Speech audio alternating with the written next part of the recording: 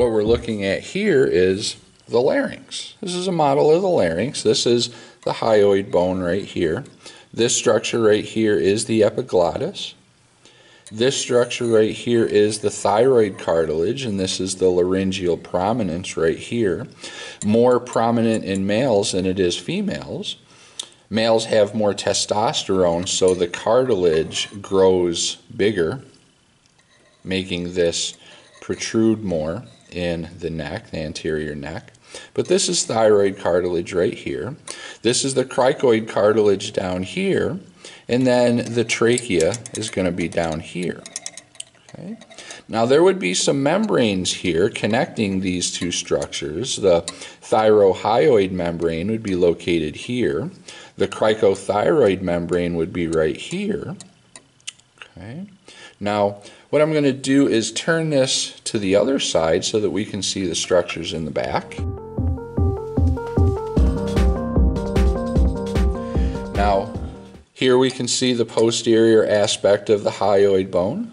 Right? Here we can see thyroid cartilage and cricoid cartilage, and notice the cricoid cartilage is larger on the posterior than it is on the anterior. Here we can see the trachea down here, and notice we've got this void here where the cartilage rings are not complete. Right? They're actually C-shaped cartilage rings in the trachea.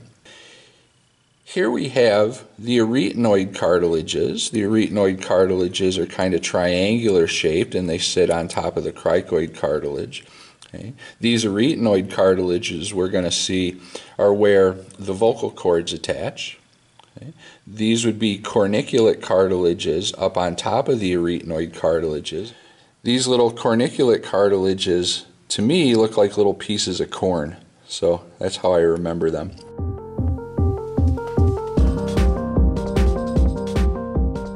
If we look inside here, we can see the hyoid bone up here. Okay, we've got the greater cornu and the lesser cornu and the body of the hyoid bone here. This is the epiglottis right here, and we can see the top of the corniculate cartilages and the arytenoid cartilages. Okay. Here you can see the arytenoid cartilages have the vocal cords attached, and these are membranes that fold over the vocal cords, so we call those vocal folds oftentimes. Now if we were to pull on the string right here, we would be able to move the arytenoid cartilages, and we've got muscles that do that for us.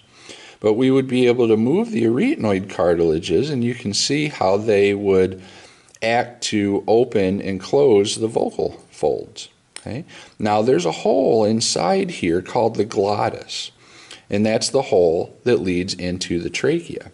Now this glottis is protected by the epiglottis right here. This epiglottis is going to deflect food away from the glottis so that food does not end up in the respiratory system. It'll bypass it and go into the esophagus back here. What's often taught is that the epiglottis just flops over the glottis to protect it. However, it's a little more complicated than that. The epiglottis will invert or move into a more horizontal position when we swallow. This happens as the tongue pushes food backward into the pharynx. What's often overlooked is the fact that the larynx elevates to help further facilitate the closure of the glottis. Have you ever watched someone swallow? Watch as their larynx elevates. This helps to approximate the glottis with the inverting epiglottis, so the closure of the glottis is more effective. If you found this video helpful, click like and consider subscribing to my channel. Don't forget to visit www.humanbodyhelp.com.